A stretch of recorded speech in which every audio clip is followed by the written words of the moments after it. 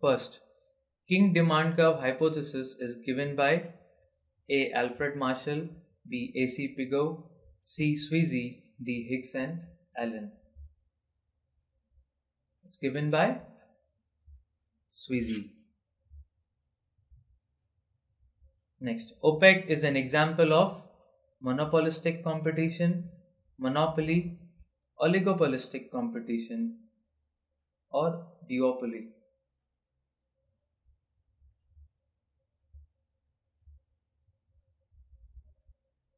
The answer is oligopoly, because there are few sellers in the OPEC.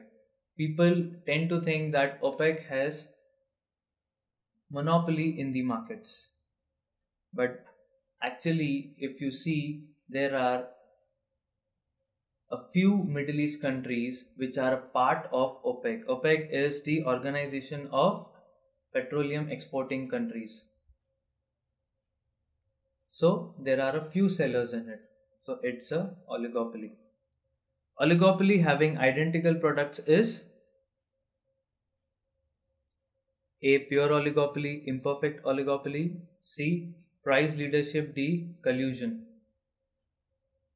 The answer is pure oligopoly, because this feature is same as perfect competition or pure competition as it is called.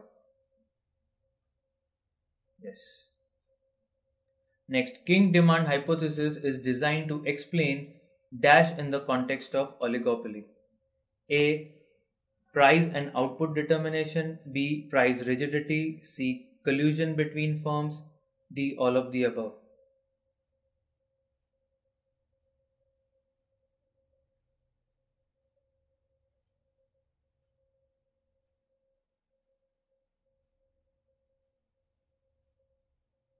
The answer is all of the above.